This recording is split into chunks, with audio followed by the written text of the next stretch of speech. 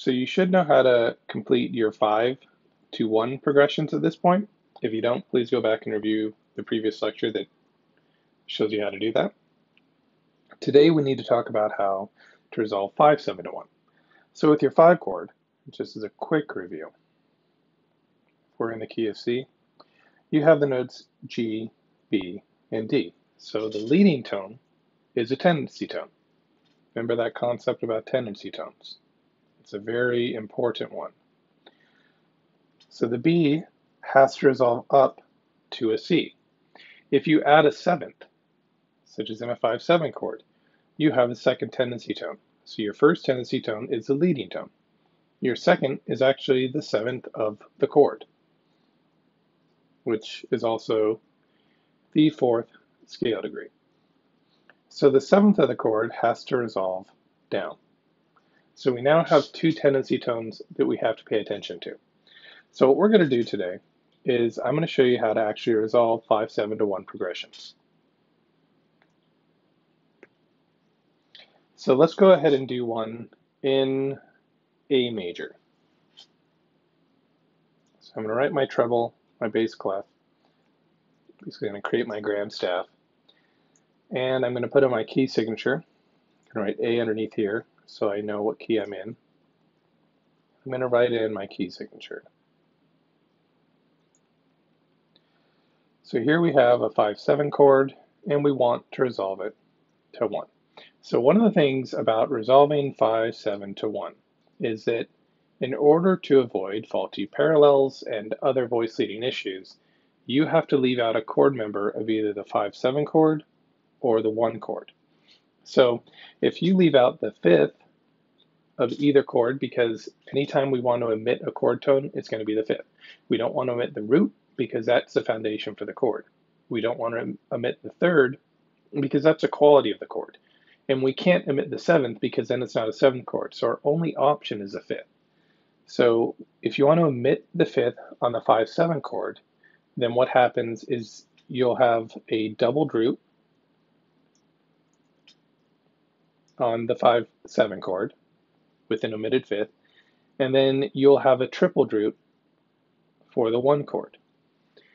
If you want to, so let's just say omit the fifth. If you want to omit the fifth on the 1 chord, then what happens is you have a complete 5/7 chord,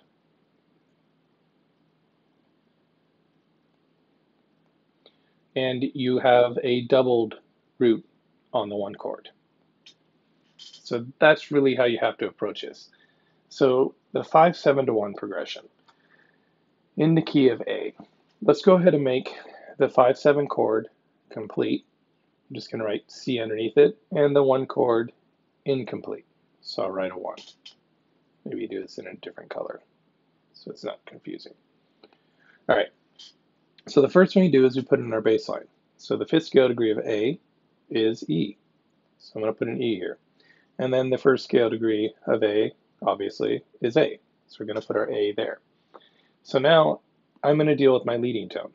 So that's going to be your G sharp. So the G sharp, I'm going to go and put up here in the alto. It has to resolve by step, right here. So anytime you do this, I want you to write your tendency tones in and draw a line to indicate how they're resolving.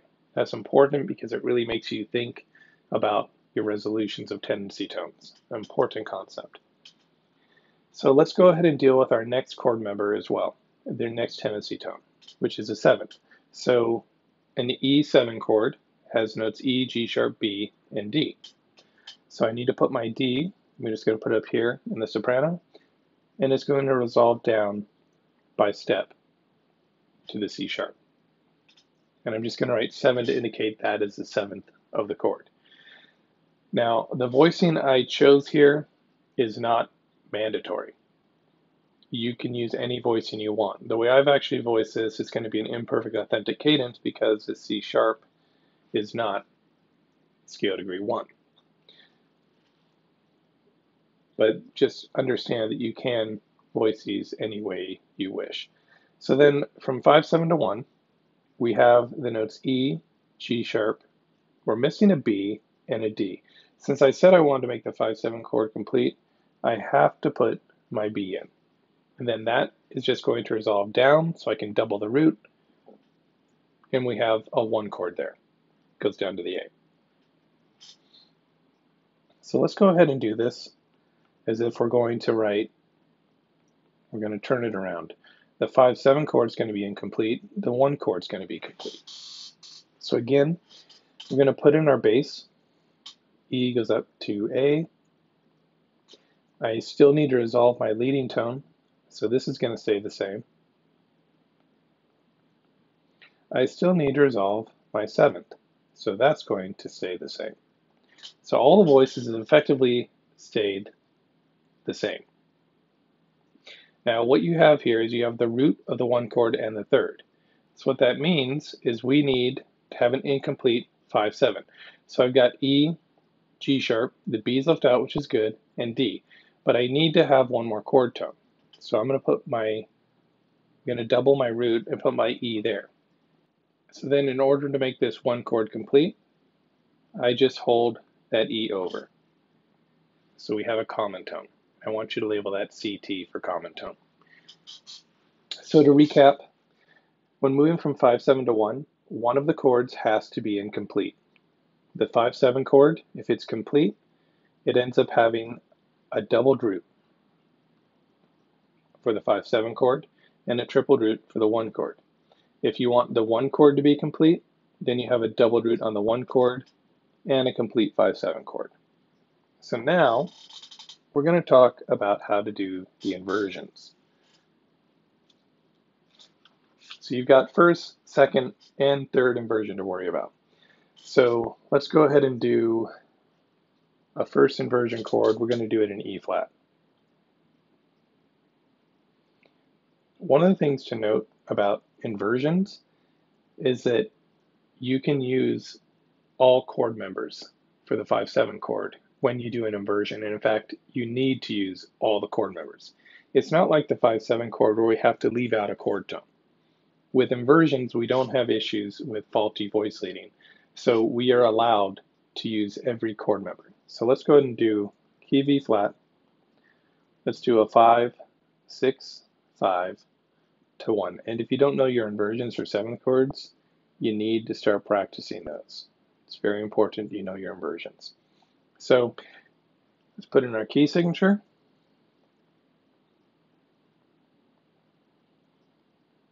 You're going to find something that happens with all of your inversions. With every single inversion, first, second, or third, you're going to have a common tone. So let's go ahead and fill out our bass line. So we're in first inversion here, which means a third of the chord has to be in the bass. So normally B flat would be the root. So we need to have that D in the bass because that is a third of your 5/7 chord. And then this 1 indicates that we're going to have an E flat here. And again, if you need to write out your chord members and then cross them off as you go, as we did with the triads, that's perfectly fine. So then let's go ahead and put our B flat in here so that we don't make a mistake. So the root of the 5/6/5 chord is going to hold over. That's your common tone between these two chords. So all we do is we just hold that root of the 5 chord over to the 1 chord. So now we've got our B flat and our D. The D is a leading tone. So the leading tone is already resolved for us. So now we need to put in an F. This is the 5th of the chord. And then we're going to put in the 7th. So I'm going to go ahead and resolve the 7th first, because that kind of boxes us in so we only have one option for the 5th of the chord. So the 7th has to resolve down, so I don't even really have to think about it. I just know the 7th is coming down to a G. So now we look at our 1 chord. We have an E flat, a G, and a B flat. That's a complete chord, but we still need to fill in the alto voice. So we want to double that root. Remember, we always try and double that root. So that's how you do the 5/6/5 to 1. So let's go ahead and do a second inversion triad. Let's do this one. Let's go back to A. So we have a 5/4/3 moving to a 1 chord. So I'm going to put in my key signature.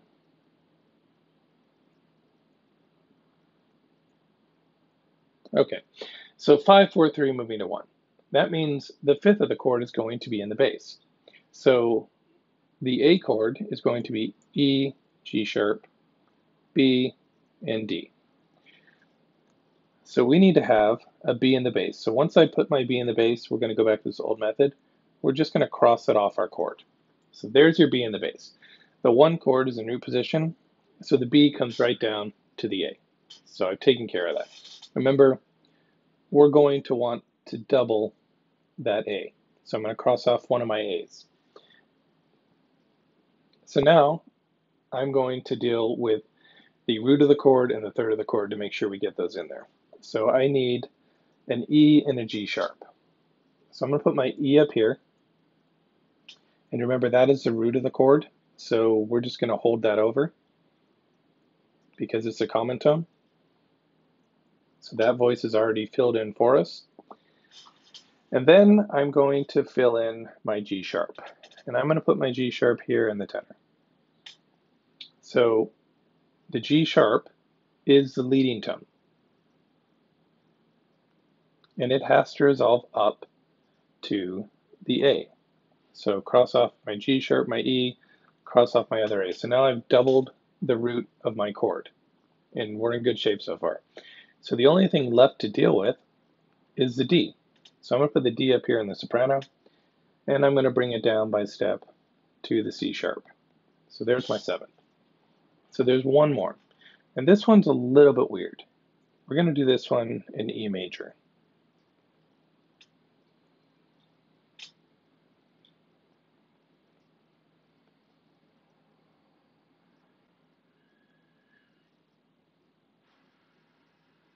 So why is this one a little bit weird?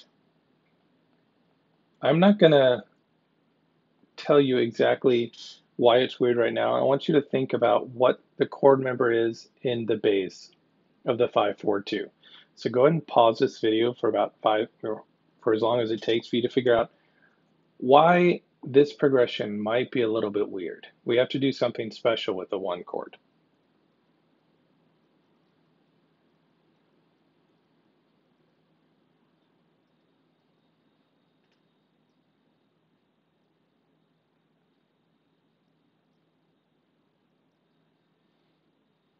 So with a 5-4-2 chord, I'm going to give you the answer now. The 7th has to be in the bass. So what does that mean for the 1 chord? The 7th is a tendency tone. It has to resolve down, correct? So that means that the root of the 1 chord can't be in the bass. So this has to be a 1-6 chord. So that's just a unique situation with the 5-4-2. One thing I will mention about the 5-4-3 is that you can have a 1-6 chord because you can still move by step there, and there's no tendency tone. For the 5-6-5-1, it needs to be, the 1 chord needs to be in root position because of the leading tone. So we've already filled out our A,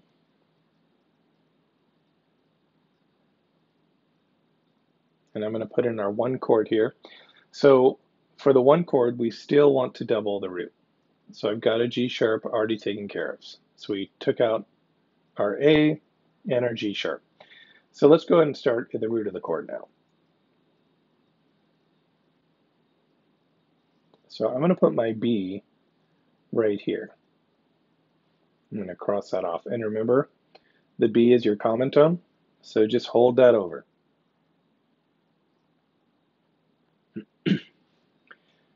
So now I'm going to go to my D sharp, which is the leading tone.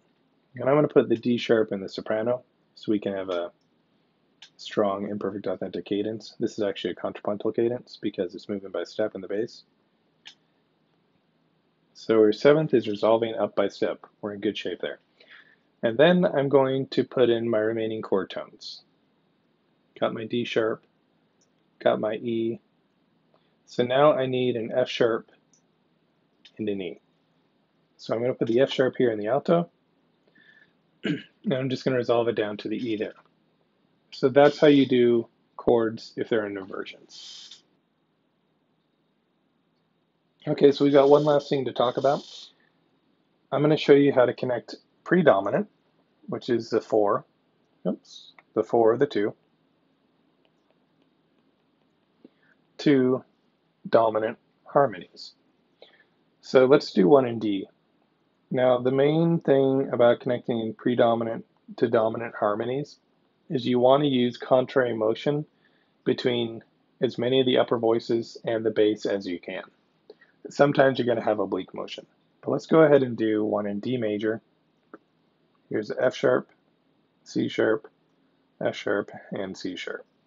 And I'm going to write my Roman numerals down here.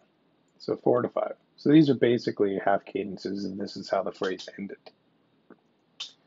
So for 4 to 5, I just have to put my bass note here. That's going to be a G, and it's just going to move up to A, and that's dictated by the Roman numerals. So let's fill in the rest of the chord. So I've got a G. I need to double the root, so I'm going to put my other root here. I need a B, so I'm going to go and put that here, and then I'm going to have a D, so I'm going to put that here. Now I did this so that I can have contrary motion to the bass. So I have an A, a C sharp, and an E that I need to deal with now. And remember, the A has to be doubled. So the best option to double the A is to actually just take that B and move it down to the A. So I've got my A, now I need a C sharp. So G is not going to move to C sharp because that'd be a leap. So my next best option is for D to move down to C sharp, which means, and this happens with half cadences, I've got A, C sharp, I need an E, we're going to have to skip down a third. And that's pretty common when you're moving from a 4 chord or a 2 chord to a 5 chord. So let's go ahead and do another one. Let's do a 2-6 to 5. And let's do the key of F. Keep it nice and simple. Okay, so the 2-6 to 5. Let's go ahead and put the third of our 2 chord in the bass, which is going to be a B flat, and then just follow the Roman numerals and get your 5 chord up to C. So now I have the third of my 2-6 chord and the root of my 5 chord. So now I need to put in my G. That's the root of your 2-6 chord. And then I'm also going to need a D. So we have a complete 2 chord. Now, since this is in first inversion, we're actually going to double the bass. Remember, with first inversion chords, we tend to double the bass. So we're not going to double the root or the fifth. We're actually doubling the third in this case. And that's okay because it is a 2-6 chord. Since it's in first inversion, that's allowed. So now I need to fill in my 5 chord. For the 5 chord, you should double the bass. So let's go ahead and do that. You look at all your options, and you know that you want the upper voices to move contrary to the bass. So even though it may be tempting to go up to a C there, we don't want to do that because then we have parallel motion between the bass. So let's take a look at that for a moment. If I go from B flat to C, and I add B flat to C in the bass, that is parallel octaves. Can't do that. So this is not an option for us. So the C, the next best option to move in stepwise motion would be the D moving down to C. So now we have a unique situation here because we have the C, but we also need an E and a G. So it doesn't make sense for this B flat to jump up or down to E, so we know that's not right. And it makes more sense for the G to come down to this E. So we're going to go ahead and do that. So now we've got C and E, we just need a G. So the only other voice is here in the soprano, so we put our G there. So that's essentially how you create your 4 chord or your 2 chord. Now I will tell you, the 2 chord moving to 5 is pretty much always going to be in first inversion. That's the most common way to do it. So we're not going to deal with a 2 chord in root position. These are your resolutions. You can either have a 4 chord, can be major or minor, or a 2 chord. And with a 2-6 chord, just make sure you double the bass.